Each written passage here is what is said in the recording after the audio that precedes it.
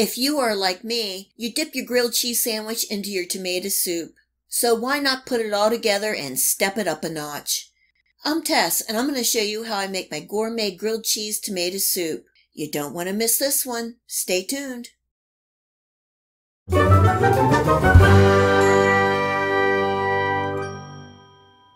We are in the prime of tomato season, and this grilled cheese tomato soup will help use up some of those extra tomatoes. You can use any tomato for this recipe, but today I'm using Roma tomatoes. I cleaned, cored, and halved the tomatoes, and I'm placing in a bowl along with half a sweet onion and 3 large cloves of garlic, a 1/4 teaspoon each of salt and black pepper, and about 2 to 3 tablespoons of extra virgin olive oil drizzled over the top, giving that a good but gentle mix to get all the tomatoes nice and coated. I have my oven preheating to 400 degrees, and I'm pouring the tomatoes onto a parchment-lined baking sheet. I'm making enough soup for 2 to 3 people, so I'm using enough tomatoes to cover the baking sheet. Positioning the tomatoes in a single layer cut side up. These are going into the oven on the top rack for 45 minutes to an hour, or until they're soft and have a slight char to the edges. By roasting tomatoes, it brings out the caramelized natural sweetness and the flavor intensifies. Remember, we are making a gourmet tomato soup, and we want the best flavor possible. Letting the tomatoes fully cool, and we are ready to make the soup. In my soup pot on medium heat, I'm adding in all the tomatoes, onions, and don't forget the roasted garlic. I'm adding in a total of 1 quart of chicken broth, turning my heat up to bring this up to a simmer. You could totally keep this vegetarian by using vegetable broth or water.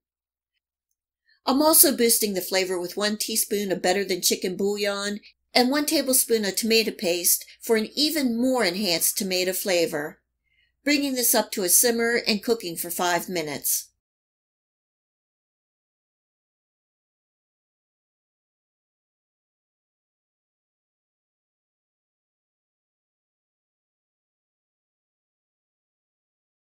Now we want to make this a smooth tomato soup, and I'm using my hand blender. I also want to add some fresh herbs while blending. For this amount of soup, I have about 6 fresh basil leaves and 1 sprig of oregano from my garden, and I will add more to the soup later, giving that a good blending until smooth. You can certainly add dried herbs, but fresh is better. You can add any herbs or spices that you like, and even kick the heat up with some cayenne powder. Tonight I'm keeping it simple. I have my heat on medium and I tasted the soup. I'm adding a pinch more of salt, 1 teaspoon of sugar to balance out the tomatoes, and a 1/4 teaspoon of garlic powder, giving that a good stir and bringing up to a simmer and cooking for 2 minutes. Now I'm adding in the other half of the fresh herbs and cooking for another 2 minutes, and we are ready for the final step and almost ready to eat. This recipe makes 2 large bowls or 4 cups of gourmet tomato soup, rich and very flavorful. If you wish, you can thin the soup with more broth or even some cream or half and half. We like it the way it is. To take this soup to the next level, I'm adding the grilled cheese sandwich on top. I have some homemade croutons that I season with some salt, pepper, garlic, and onion powder, and drizzled with melted butter, just like you would on a grilled cheese.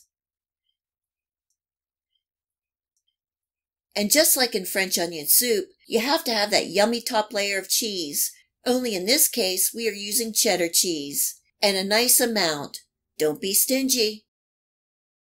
This is going into a 375-degree oven for a couple minutes or until the cheese is melted and bubbly.